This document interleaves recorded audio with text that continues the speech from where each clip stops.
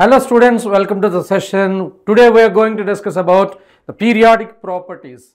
This is the backbone in the entire inorganic chemistry. So the periodic properties is directly connected to the NCERT based NEET preparation for all the S block, P block and D block and total inorganic chemistry. So today we are going to discuss about the detailed picture about the periodic properties, and you are going to get one question directly from this particular topic. So before going for the periodic properties, let us do something for you. It is a score examination. So score examination is the India's largest scholarship test examination, and this examination brings you for the guys who are preparing for grade 3 to grade 12, and it is the India's largest scholarship test. So why it is this largest? Why? Because you can see 1 crore rupees worth of scholarships are available for the student community where it is, and you are also going to get the study setup and a laptop depending upon your performance based, and also educational allowances and up to 100% of scholarship.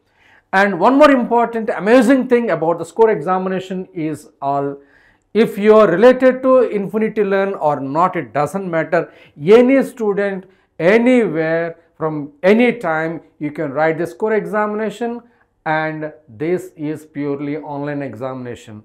So why not? Your description box, the score examination link is available. You just click it and you enroll now, and you are going to get the awesome experience with a score examination and awesome preparation journey with Infinity Learn. And one more important thing, a Diwali gift for you all. So NEET 2025 All India Test Series Pack, and this test series pack contains 27 AITS examination and 20 full syllabus mock test and 25 topic wise previous year questions, and also 3 physics, chemistry, biology books with video solutions on app, and also performance reports are also available, and benchmarking with Sri Chaitanya students. And the cost is 5,999, and you can see a limited time offer for your Diwali. 50% off is available. You just enter your coupon code YouTube 50 off. If you enter that, you're going to get the 2,999. It's a special discount for you only. Are you all ready? And without delay, we talk about the periodic properties. So the periodic elements in the periodic table are arranged in the groups and the periods. And if you talk about certain properties of the elements in the periodic table, has some gradation in its arrangement, and these are called periodic properties. And these periodic properties, you can say atomic rating, ionization energy, electron affinity and electronegativity, metallic nature and nature of oxides. And we are going to discuss about a short briefing about this and how these are varying in a period and a group in this today's session of agenda. And I can guarantee that you will be getting one question based on this today's discussion. Are you ready? And take a pen and paper and note down the important tricks that I am going to give you to solve certain questions from periodic properties. Get ready. Let's talk about the screening effect. So this is a screening effect. It decides everything. This is actually the most confusing topic for those students preparing for NEET examination. So this is screening effect. This is the nucleus and this is the test electron. This electron is being attracted towards the nucleus. But the problem is the electrons present between the nucleus and the outermost electron behaving like a screen, so that the nuclear forces are going to be obstructed. So as a result of, there is a repulsion force between the neighboring electrons, and also there is an attraction by the nucleus. So as a result of that, this electron experiences effective charge from the nucleus. That is called as effective nuclear charge. You can say Z effective. And the electrons which obstruct the nuclear forces, that is called as a screening effect or also called shielding effect. And how much effective nuclear charge is experienced by this electron is calculated based on the lattice rule. Based on the lattice rule, you can say the effective nuclear charge is equal to atomic number minus screening constant, and screening constant you can calculate by using this lattice rule. We are going to discuss about this lattice rule in the previous class, as well as in the upcoming classes we have some sessions based on that. And what is the periodic variation? From the left to right in the period, effective nuclear charge increases, and that is why in a period Z effective increases by 0.65 and atomic size decreases considerably. Whenever attraction forces are there, electron come close to the nucleus, atomic size decreases. And similarly, in the transition series, atomic number increases by +1, but screening effect increases by 0.85 roughly. So that at Z effective is also 0.15 is increased. And based on that, we have to just involve in the discussion about atomic sizes variation and ionization energy also depending on the effective nuclear charge. Let us talk about the atomic size. So the distance between the nucleus and the outermost electron is called atomic size. But atoms are not free in state, so that they are in a combined state. I would say the various, depending upon the type of the bond they have. We have metallic radii, covalent radii, ionic radii, as well as van der Waals radii. Let us talk about the metallic radii. Is also called as a crystal radii.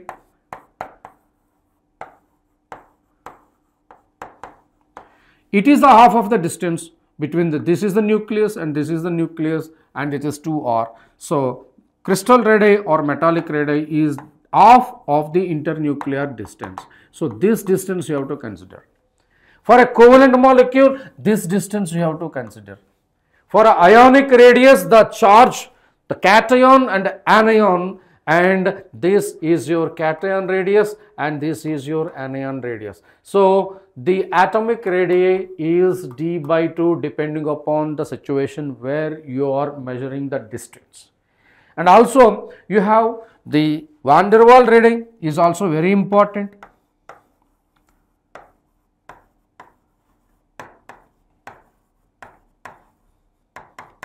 So this van der Waals radii is a molecule and a molecule, between these two a covalent bond is there. Let us say another molecule and another molecule, and these two molecules are attracted by the van der Waals forces of attraction.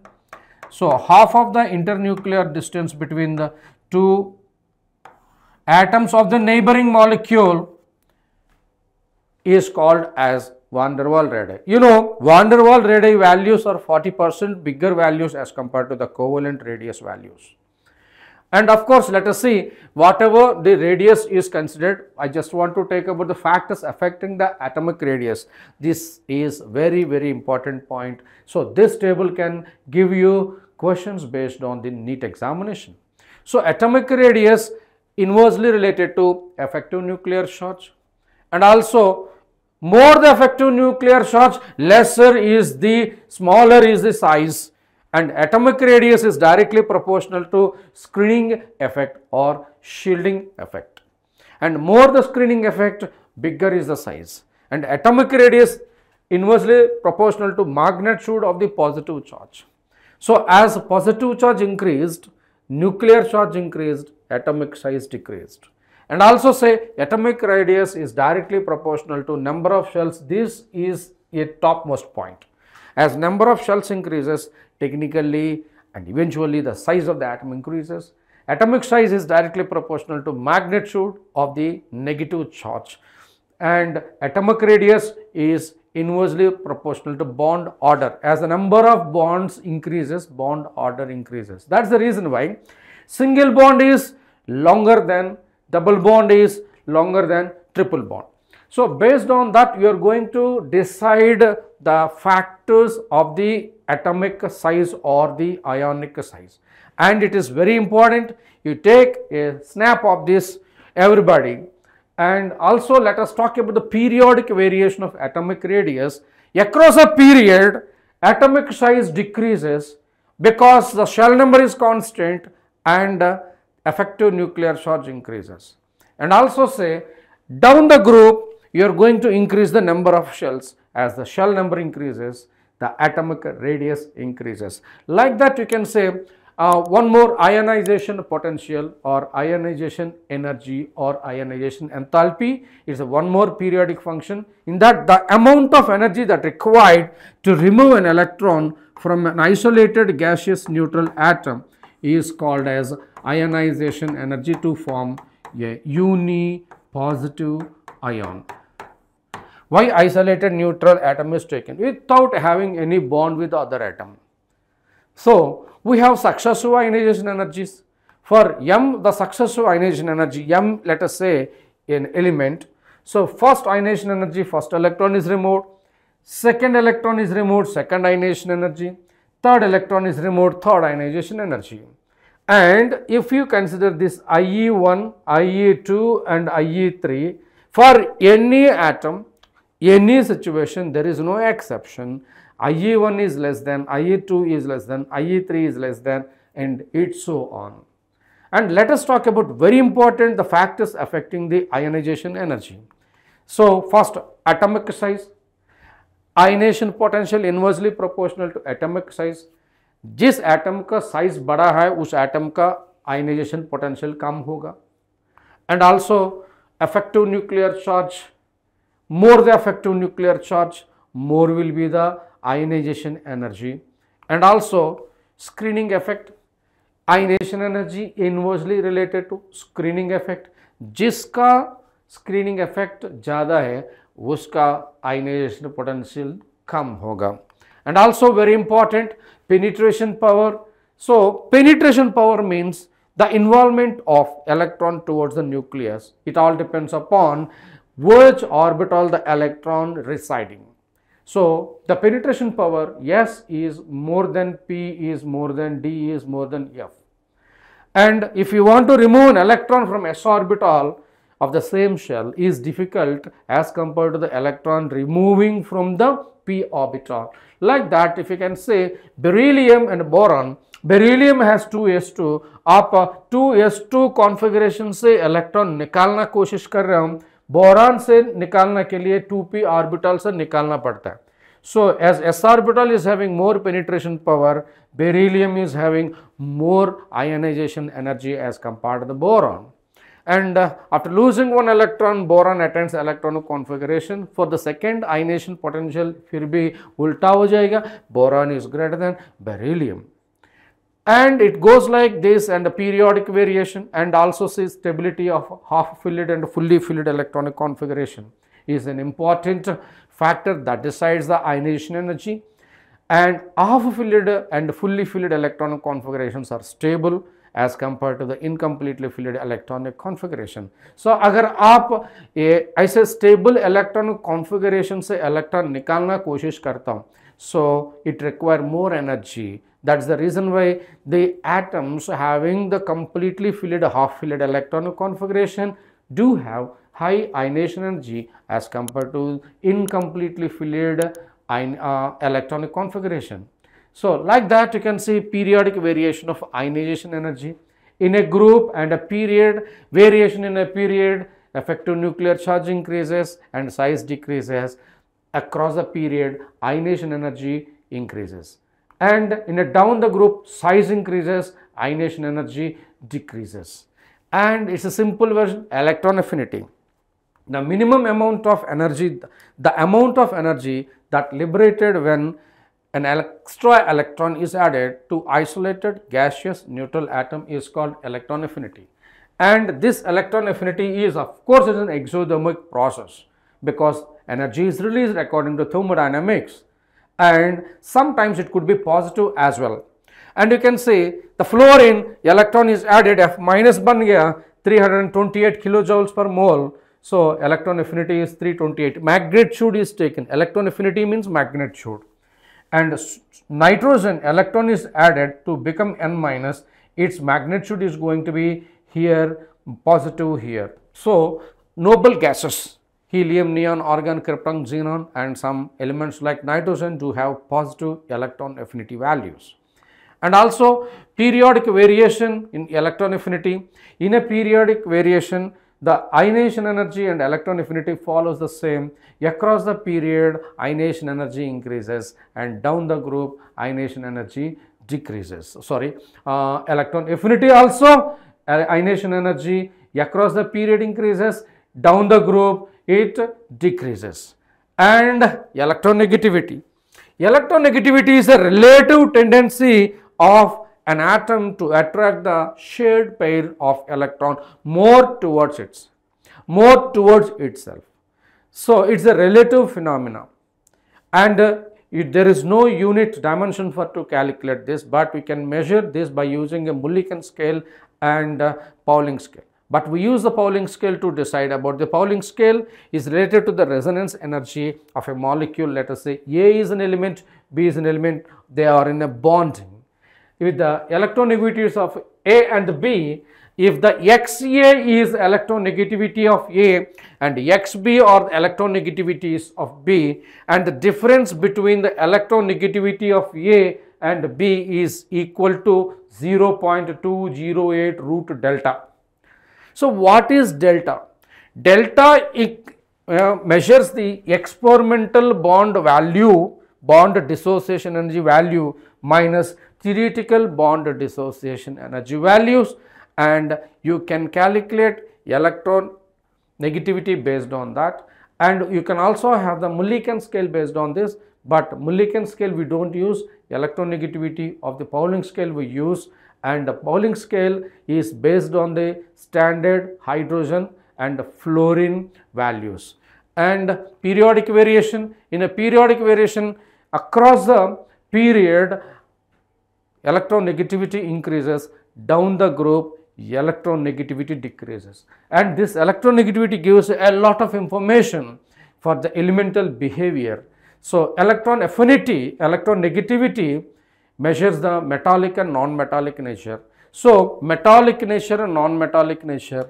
Non-metallic nature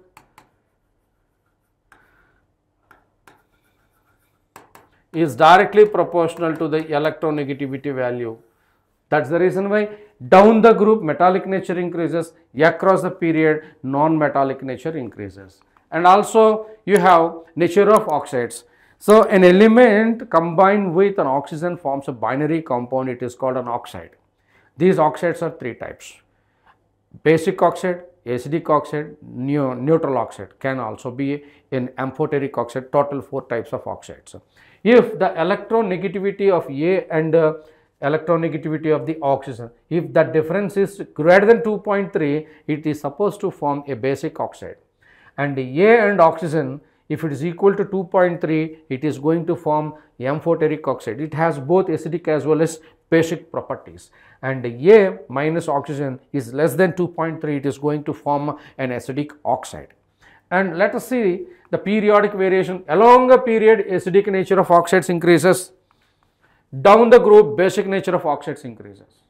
And you can see some examples like beryllium oxide, aluminum oxide, zinc oxide, tin oxide, lead oxide, SnO2, PbO2, Sb2O3, these are all amphoteric oxides, while carbon monoxide, water, NO, N2O are the neutral oxides. In the NEET examination, you will be asking a question like, which of the following is a neutral oxide?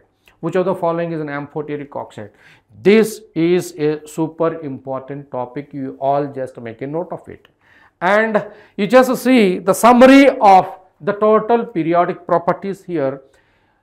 In the periodic properties, atomic radius increases, and across the period atomic radius decreases, and down the group ionization energy decreases, across the period ionization energy increases. Similarly, electron affinity across the period increases and down the group decreases. And also metallic nature, down the group increases, across the period decreases. Non-metallic nature across the period increases, down the group decreases. Electronegativity across the period increases, down the group decreases. And this is a total picture about the periodic table in a short capture I have given to you. And you all please like this session, share with your friends and subscribe the Infinity Learn NEET YouTube channel. Thank you very much. Thank you.